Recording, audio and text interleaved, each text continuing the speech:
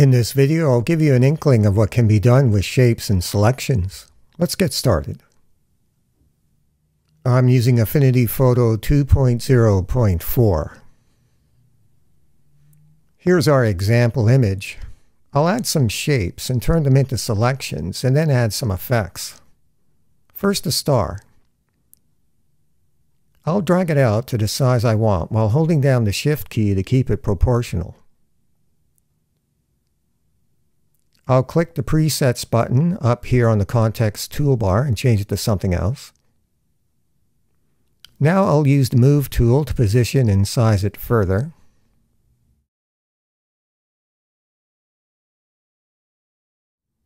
Now a double star.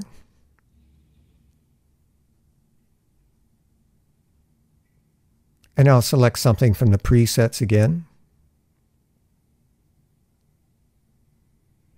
And Move tool to position and size.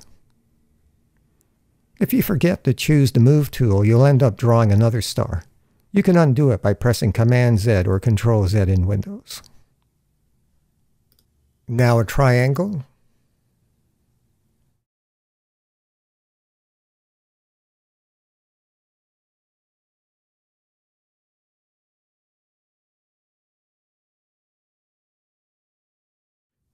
Okay, now we want to turn these shapes into selections. But how? Well, there's at least two ways. One has 3 steps and the other 2, so we'll use the 2-step approach. I'll be using the Flood Select tool to make my selections, since it selects the entire shape with a single mouse click, but it won't work on these shapes because they're vector shapes. And what are vector shapes? Basically, it has to do with the way they're drawn and stored in the project file. The shapes themselves are not stored, only a mathematical formula and set of coordinates, sort of like instructions on how to draw them. And because of this, the Flood Select tool won't work on them. We'll have to convert them to pixels first.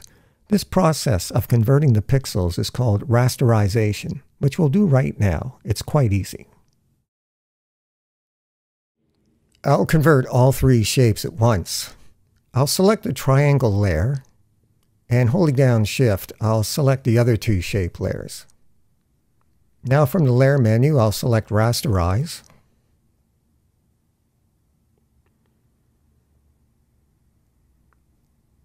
And now they're all pixel layers. Let's start with this big shape here. First, I'll select the layer that represents it, and then the Flood Select tool. Now I'll just click anywhere inside the shape to select it. All we want is the selection, so we can now delete the shape since we no longer need it.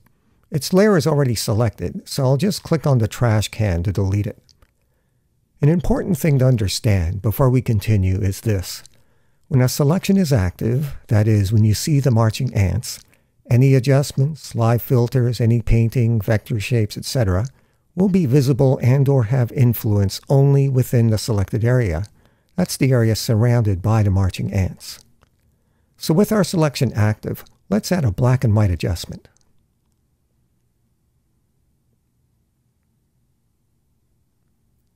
I'll adjust it a bit.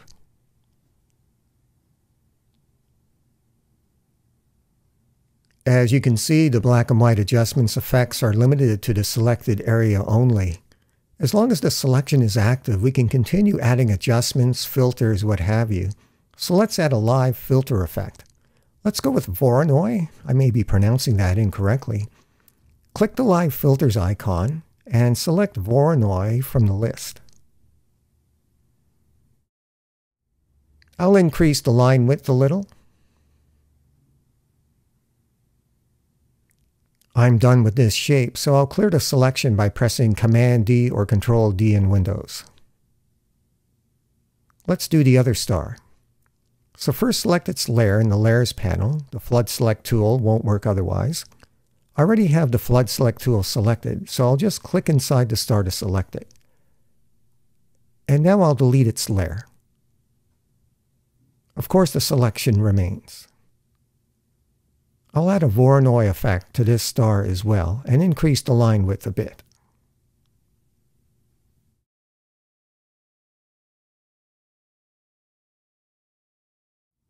I'll clear the selection by pressing Command or Control D.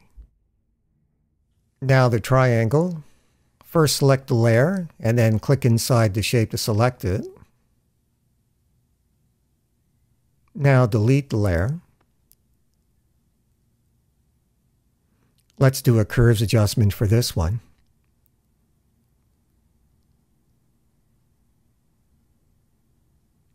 I'm going to set the blend mode to exclusion and make some adjustments.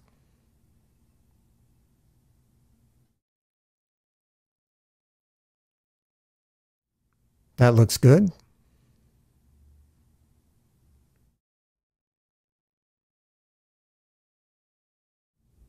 If we zoom in by pressing Command plus or Control plus in Windows, we can see some unwanted effect on the woman's pant leg, so let's get rid of that. I'll add a mask and apply it to the curves adjustment. Drag the mask with the mouse over the curves adjustments layer and move it over to the right until the little black and white picture beside the layer's thumbnail becomes highlighted, and release the mouse. Expand the curves adjustment layer to reveal the mask beneath.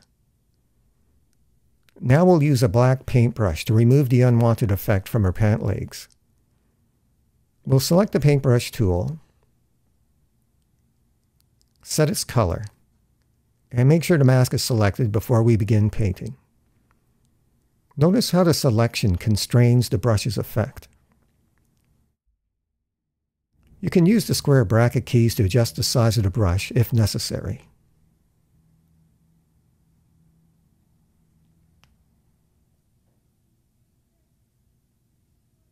If you're mystified by masks, I left a link in the description to a video that covers them in detail. Let's clear the selection and press Command or Control 0 to zoom back out.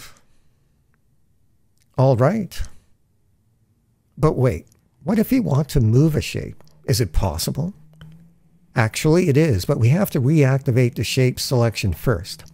Lucky for us, that's super easy. Let's do the star on the right side of the rainbow. First, select its layer. To identify its layer, look at the little black and white representations beside each layer's thumbnail. Holding down Command or Control in Windows, click on the little black and white representation to bring the selection back. Now to move it, just select the Move tool.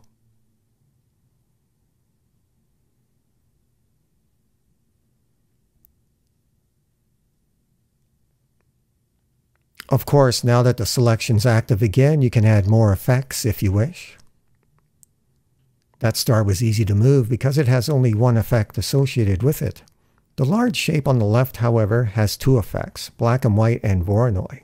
Moving that will be trickier. Holding down Command, let's click on its little black and white picture to reactivate the selection. Now click on the layer to select it, and holding down Shift, click the black and white adjustment so both adjustments are selected. And now we can move it around.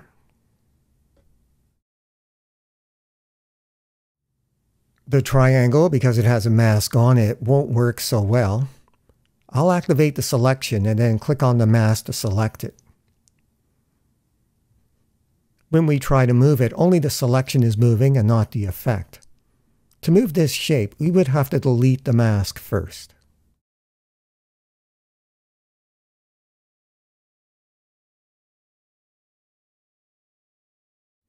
You can also just move a selection. I'll reactivate the smaller star selection, but I won't select the layer it's on. Now I can move the selection only.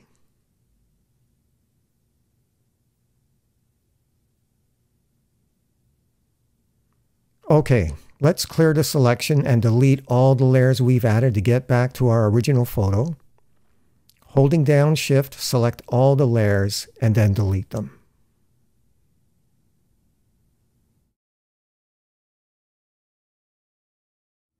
What if you want to add a single adjustment to two or more selections?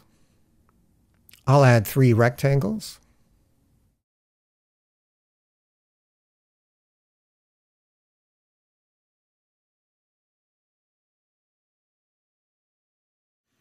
To add a single adjustment to all 3 rectangles, we need all 3 selections to be active at the same time. To select all three at the same time, we first have to merge them into a single pixel layer. So first I'll rasterize all the layers.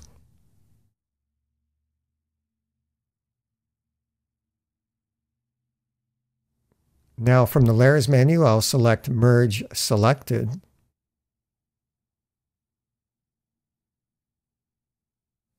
Instead of 3 layers, one for each rectangle, now we have one pixel layer with all 3 rectangles on it. Now I can select all 3 with the Flood Select tool. Select the Flood Select tool and set its mode to Add by pressing this button on the context toolbar. Now I can select all 3 rectangles.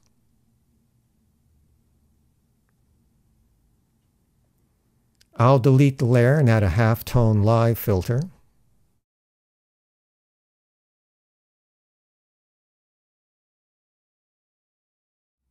As you can see, the single halftone live filter has been applied to all 3 rectangles. There is a drawback to this, however. You can only move them around as a group, not singly.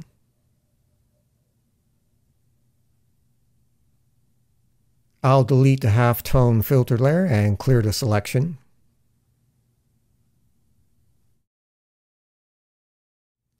One last thing. Basically, anything you can select can be used as a shape. To demonstrate, I'll use the paintbrush. First, I'll add an empty pixel layer by clicking on the Add Pixel Layer icon.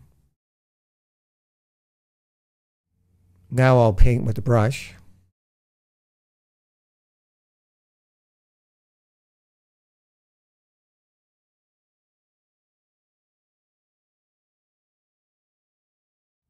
I can now select what I painted and add a recolor adjustment.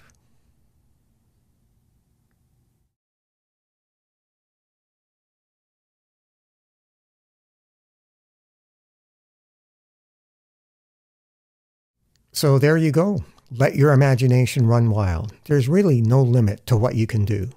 Thanks for watching.